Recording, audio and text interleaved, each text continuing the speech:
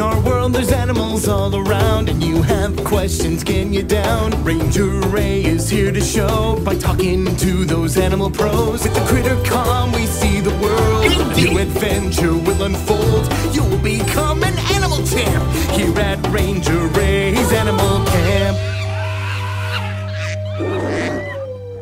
Hello there everyone, and welcome back to Ranger Ray's Animal Camp. I'm your host, Ranger Ray, and today we're gonna get right to the point.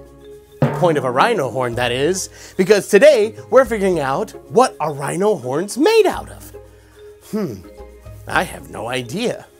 So, we're gonna be putting on our detective hats today, and we're going to delve into this mystery. So, let's head to the Critter Calm. So, let's go. Well, hey there, Critter Calm.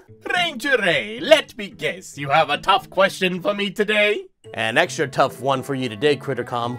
We're answering the question, what are rhino horns made out of? I don't know that, but I do know how to stop a rhino from charging. How? Take away its credit card. Nice one, Critter Calm.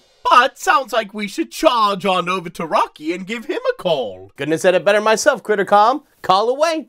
You got it.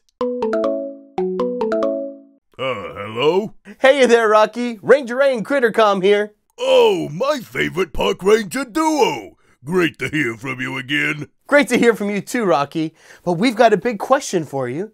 We're trying to figure out what a rhino horn's made out of. Care to help us out? You got it, Ranger Ray. Always happy to help. Here, let me show you.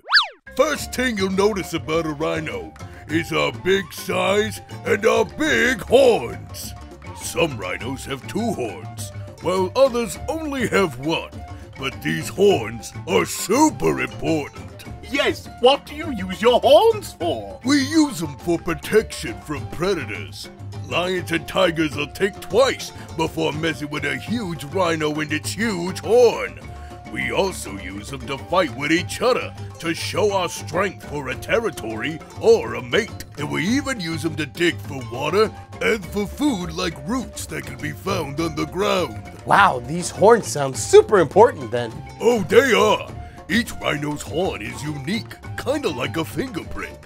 And they're our most essential feature, which is interesting, since rhinos are actually born without horns. Really? I've never seen a rhino without a horn before. Well, now you have. A horn is something that grows along with a rhino.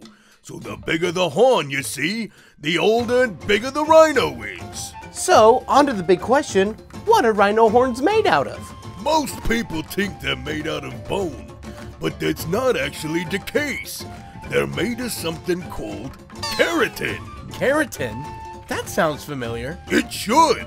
You humans have keratin too. Wait, you have a horn, Ranger Ray, and you never told me? Not quite, Critter Calm. Keratin is the same protein that makes up human hair and fingernails. Wow, really?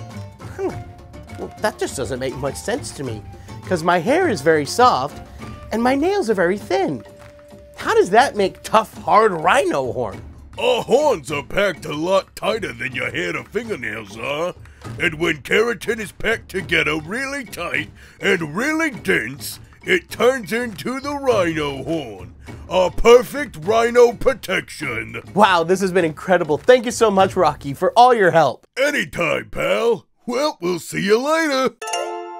So we see that rhino horns help them with protection, to help them get food, and also to help show how strong they are to other rhinos. And also that they're not made of bone, but they're made of keratin, the same stuff that our hair and fingernails are made out of. Isn't that amazing, Critter Calm? Yes, seems we really got to the point with this one, huh, Ranger Ray? I'd say so, Critter Calm. So thank you guys so much for coming with us on this adventure. Remember, stay wonderful and wild, and we'll see you guys next time. Goodbye! Ta-ta!